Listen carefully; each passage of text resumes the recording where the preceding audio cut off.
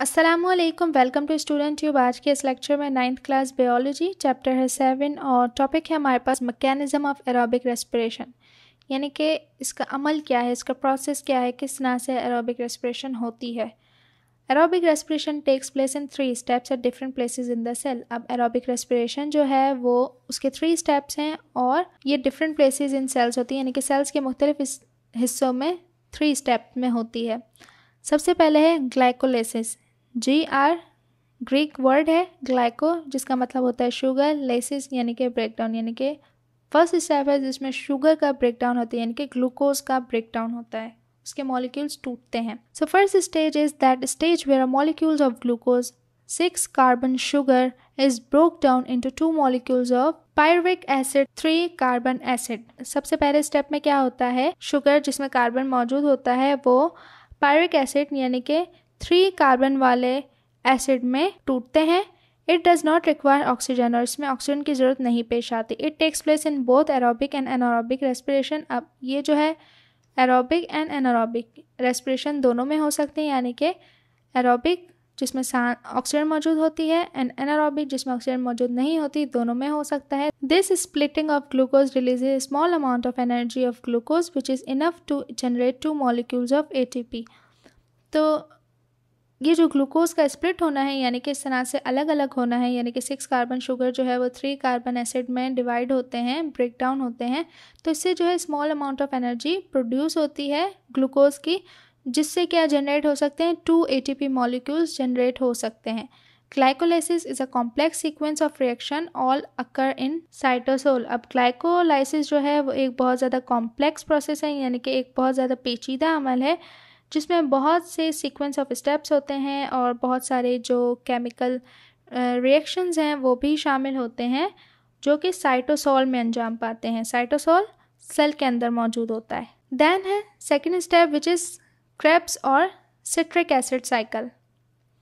The second stage of aerobic respiration in which pyruvic acid produced during glycolysis enters the mitochondria where oxygen available। अब second stage में क्या होता है aerobic respiration की, कि जो पायरुविक एसिड है वो प्रोड्यूस होता है ग्लाइकोलाइसिस के दौरान और जो कि इंटर हो जाता है फिर माइटोकॉन्ड्रिया में ऑक्सीजन की अवेलेबिलिटी में, यानी कि ऑक्सीजन अवेलेबल होती है और वो माइटोकॉन्ड्रिया में इंटर होता है।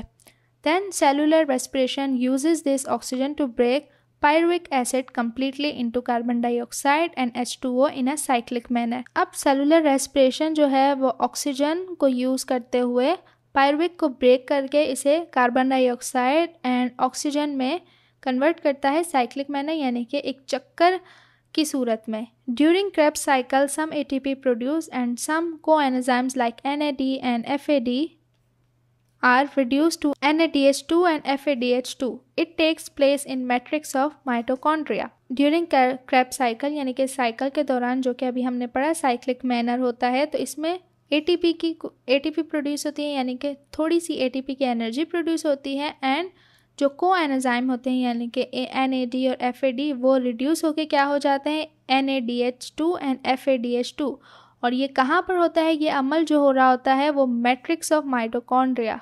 ठीक है, मैट्रिक्स हमने पढ़ा है, एक महलूल होता है, एक किस्म का लिक्विड फ्लूइड कह लें आप, जो कि माइटोकॉन्ड्रिया में पाया जाता है, वहाँ पर ये प्रोसेस होता है। फिर है थर्ड स्टेप जो कि है इलेक्ट्रॉन ट्रांसपोर्ट चेन।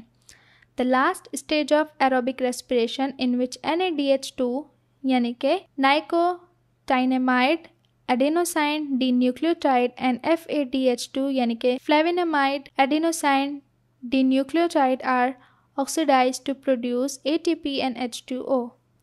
अब इस लास्ट स्टेज में क्या होता है, NADH2 और FADH2 जो है वो ऑक्सीडाइज हो जाते हैं और प्रोड्यूस करते हैं ATP की एनर्जी और H2O। It takes place at the cristae of mitochondria. अब ये कहाँ पर होता है, माइटोकॉन्ड्रिया के क्रिस्टे में। यहाँ पर ये ग्लूकोज है जो कि ग्लाइकोलाइसिस हो रही है, जिससे 2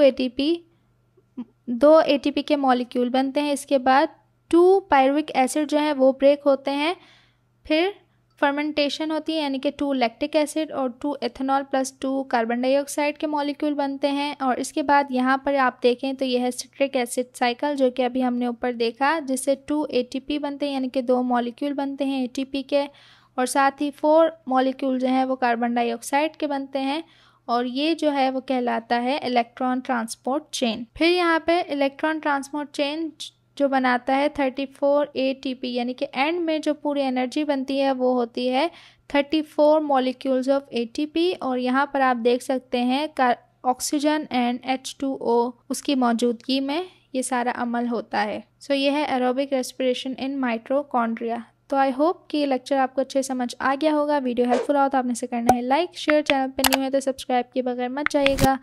मिलते हैं नेक्स्ट वीडियो में, तब तक के लिए अल्लाह हाफिज़।